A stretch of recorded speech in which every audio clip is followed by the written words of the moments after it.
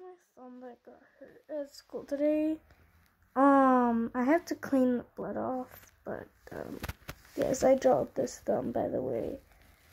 Why do I sound so sick? And what is that? Okay, anyways, I was playing alone because honestly, I'm lonely, and I was playing alone with my ball, and then the other people were playing with the teacher and stuff, and then they basically threw the ball, and then they hit my thumb and broke my nail, or broke my child, because I got it to be long. Doesn't hurt anymore, but when I press on it, it does. So I'm gonna be animating this, because this is actually the one I use to draw.